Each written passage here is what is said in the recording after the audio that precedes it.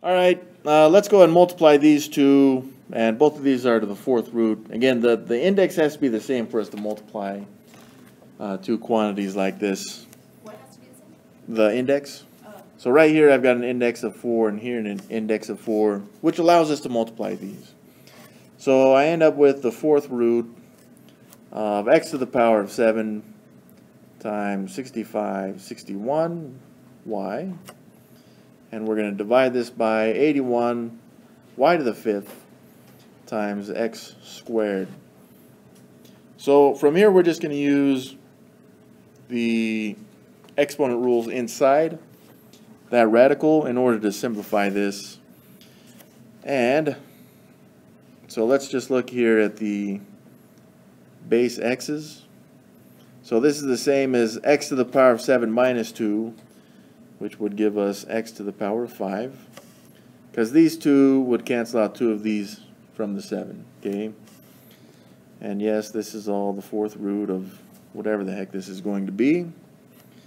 Now let's look at the number. I've got 65, 61 divided by 81, which I believe is 81. And then I've got my y's. Here I've got y to the power of 1, which will cancel out one of these 5, which in the denominator would give me y to the power of 4. What I did have, just from the y's, so I would have had the fourth root of, this would have been 1 minus 5, which would have given me y to the power of negative 4. Now if I reciprocate that, then I would have had the fourth root of 1 over y to the power of 4, which is kind of what I did in this. I just took this y to the power of 4 and put it in the denominator of this full fraction, because I can make this times 1 here, 1 over y to the power of 4, but when I multiply the two fractions I would get a simplified form, this right here. Why can you subtract from the... Alright, so let's split this thing up. We are going to have the fourth root of whatever the heck this is going to be. 81 is 3 times 3 times 3 times 3. Then I've got x times x times x times x times x. Alright,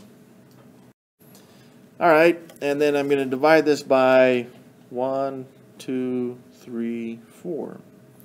Now here's the thing with division. We'll do this in the next section actually. But if we take something out of a radical and it's in the denominator, then it stays in the denominator. If it comes out of the numerator, then it stays in the numerator. Alright? So what this means is right here I've got a group of 4 3's. So this is going to end up being, I can pull those 3's out. Right here I can pull out one x from those 4 x's. And in the denominator I can pull out a y as well. And then all I have left in the radical is just this x right here. And that right there looks pretty simplified to me. Oh yeah, thank you. That's a fourth root there. Color coding makes that easier to